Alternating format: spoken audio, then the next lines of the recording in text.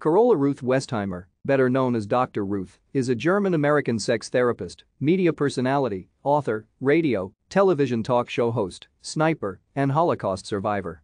Her media career began in 1980 with the radio show Sexually Speaking, which continued until 1990.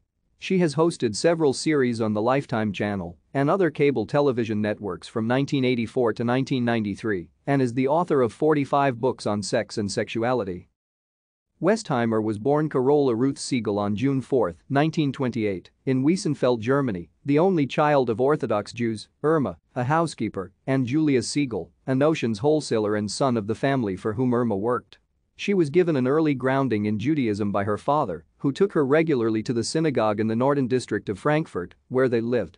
Her father was taken away by the Nazis a week after Kristallnacht, or the Night of Broken Glass, in 1938. Westheimer cried while her father was taken away by men in gloss-finished boots, while her grandmother gave the men money and asked them to care for him. Thank you for watching. Like and subscribe if you would like to view more of our videos. Have a nice day.